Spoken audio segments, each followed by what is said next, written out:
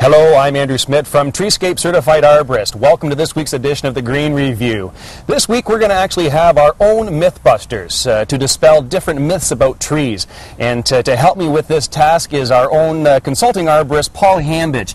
Now, Paul, let's get right to the chase, and we'll start with our first myth that we've pulled out here, and that's the fact that lots of mulch is good. Now, I know whenever we are recommending planting trees and so forth, we always suggest to our customers that they put 3 to 4 inches of mulch around because it's good for water retention around the tree. It supplies perhaps some nutrients to the tree as well as it's decomposing, as well as it keeps the whippersnippers away. But what is the effect of too much mulch around the tree?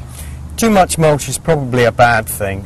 Like you say, Andrew, we want to keep it to around about 3 to 4 inches deep. If we go too deep, we can stop gaseous exchange with the soil, we can soak up too much moisture and not let that percolate through to the tree roots.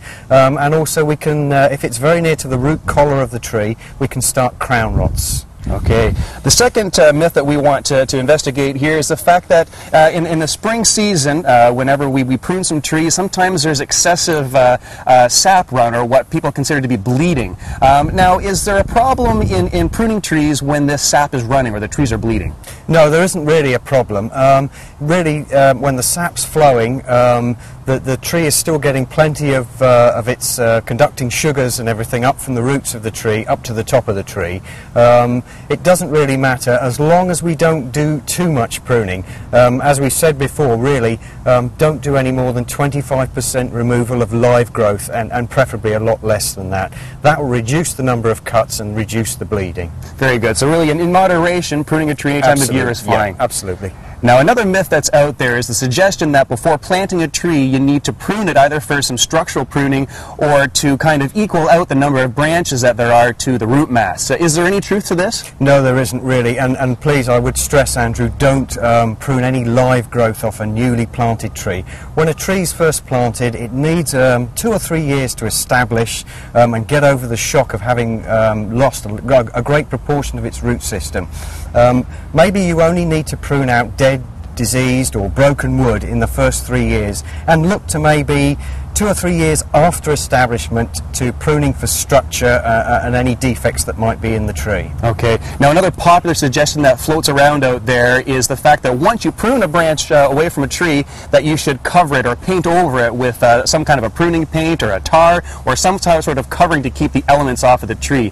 What about this myth? Well, no, Andrew, and as you know, that's something we used to do many years ago, and then there was a great deal of research as to whether or not this was effective or not.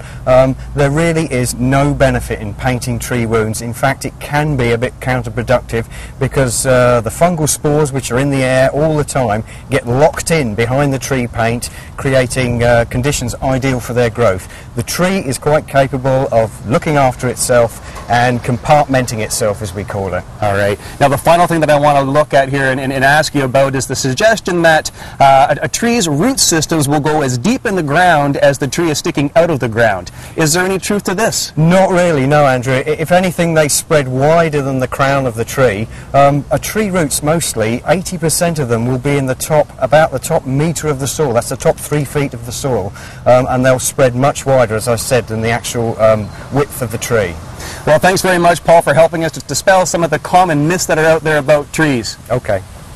And that's all the time we have for today's Green Review. Until next Friday, here's your point to ponder. By cooling the air and ground around them, the shade from trees actually helps to cool the Earth's temperature. We'll see you next week. I'm Andrew Smith. The Green Review is brought to you by Treescape Certified Arborists. We bring trees to life.